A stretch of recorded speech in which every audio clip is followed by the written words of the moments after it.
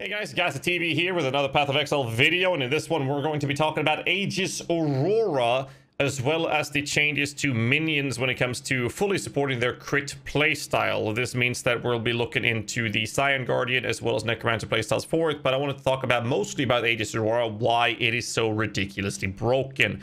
The TLDR of this video is essentially that low-budget builds will not be using crit whatsoever for their minion builds, but because of how broken Aegis Aurora is, we are able to be looking into removing Bone Offering through a couple of different mechanics to allow us to run Spirit Offering, which could potentially make us able to scale crit for the higher budget builds. But this video will be focusing on the Aegis Aurora. If you like this video, when you're done watching it, make sure you hit the like button, subscribe for more content, and leave a comment below what you guys think of this. So basically, Aegis Aurora, why it is so broken compared to a regular 5% recovery of life or 5% recovery of energy shield, is obviously the first fact that this shield gives you a ton of armor as well as energy shield, and it replenishes 2% of your armor when you block.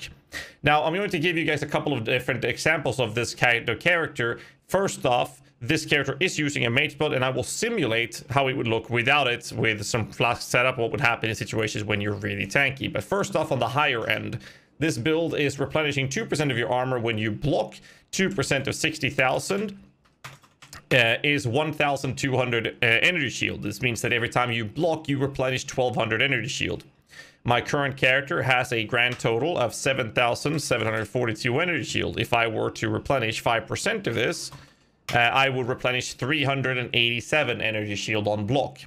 So the Aegis Aurora is already going 3 times higher recovery per block than that of a normal regular rare shield. This is one of the main reasons higher budget minion builds will not even consider using the minion related shield, because the recovery rate from the Aegis Aurora is just vastly superior.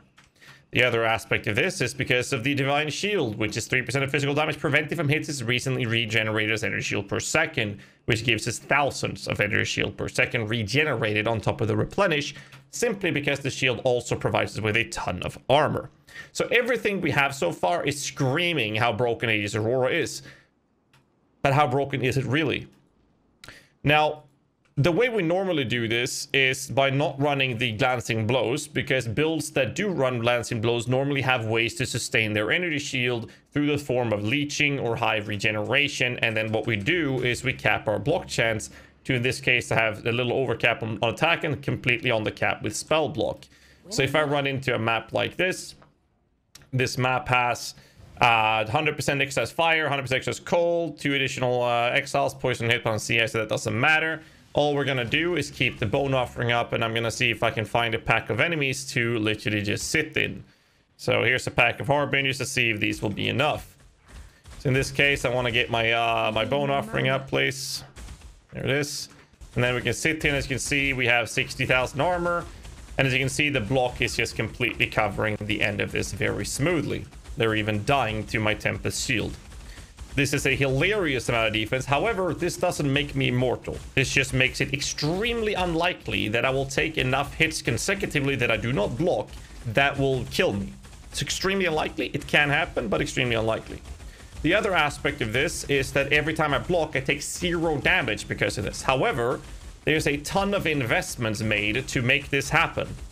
If I spec into glancing blows, what instead will happen is that the blocks I'm doing is suddenly going to deal 65% of their damage, and instead I have to make sure that I am sustaining the amount of damage that I'm taking even when I'm blocking.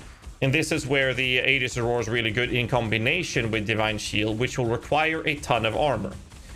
But as mentioned earlier in the video, I am wearing a Mage Blood. We have 60,000 armor. So what I'm going to do to simulate having lower gear, lower armor... Let me find a bigger pack of enemies to hit me, actually. I'm going to turn off my Granite Flask. I'm going to be down to about 39,000 armor instead. And this is with the glancing blows. Keep in mind that we can still die if we get unlucky consecutive hits. So I'm going to take away this flask, which will bring us down to about 39,000 armor. And if we have 39,000 armor, the efficiency of both Aegis Aurora as well as Divine Shield will drastically be lower, and we'll be simulating more of a medium budget build that is using Aegis Aurora. So I'm taking this away, 39,000 armor, and as you can see, the defensive layer still feels very good. But as you can see, every now and then I am dropping lower because of glancing blows, making me take damage, 65% of the blocked hits as well. Now, another aspect of this is obviously that this amount of armor should be very easy to reach even with the nerfed State of Defiance banner, which also presents us with a situation where it is buffed on the end of us taking less crits. As you can see, we're actually dropping very low. Normally, you shouldn't be sitting like this in a pack of enemies with a build like this, especially not having any other sustain outside of recovery and block. Eventually, during this video, I will die doing this, unless my Tempest Shield actually clears off enough enemies before that happens. So essentially what I'm talking about with this is how broken Aegis Aurora really is with the low amount of armor as 39,000, which you can very easily achieve on a medium body build or just, you know, simple investments.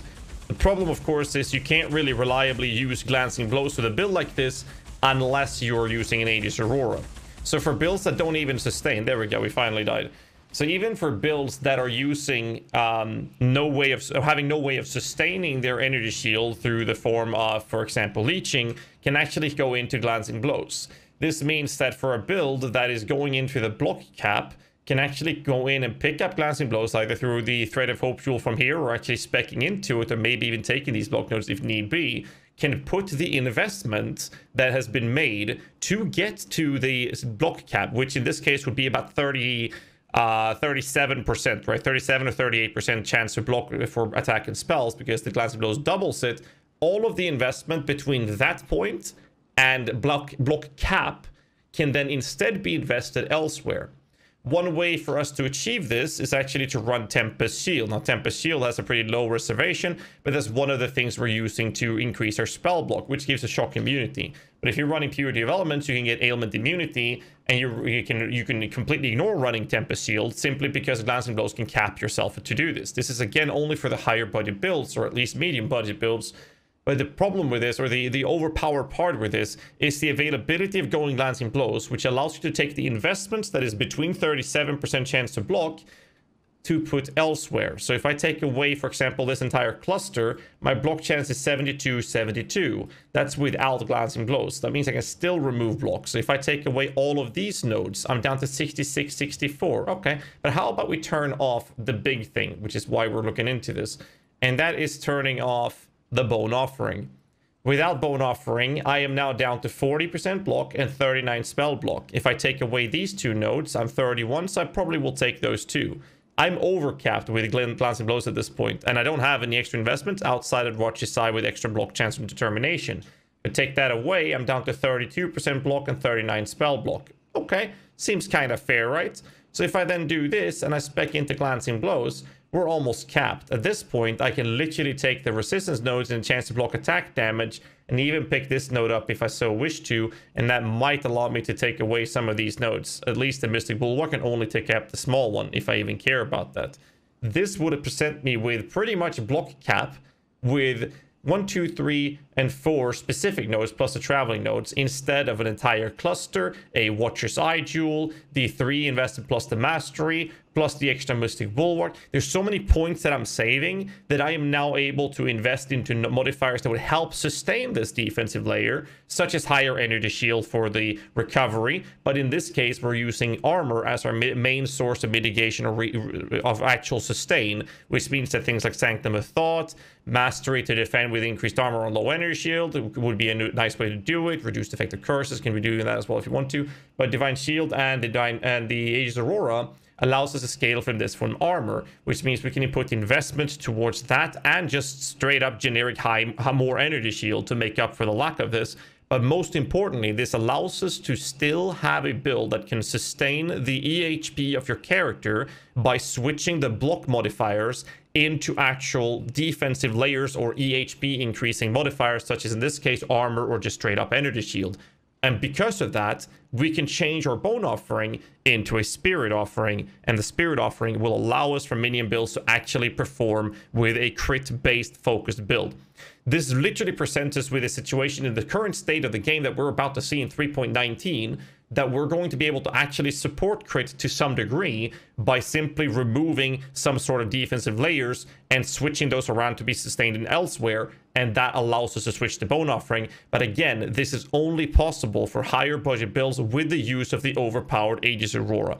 Now, I said this before the patch notes. I was hoping Aegis Aurora would be gutted so that minion builds would be feeling more inclined to use an actual minion-related shield. But because of these changes with Aegis Aurora not being touched, we still want to go Aegis Aurora. And it seems to be the best way, or potentially the only way, for us to actually use Spirit Offering, because the other choices is to switch the Ascendancy to a slightly inferior version of Guardian on most builds. I haven't checked all the builds yet, but the ones that I consider to be meta is going to be played as a Necromancer, and the Guardian is slightly behind, which can be sustained through Bastion of Hope instead of Bone Offering. And if you go with a Scion, which is even slightly behind Guardian, is giving a Mistress of Sacrifice, which means we're again forced to use the Bone Offering strategy to get the block, unless we do the Glancing Blow strategy.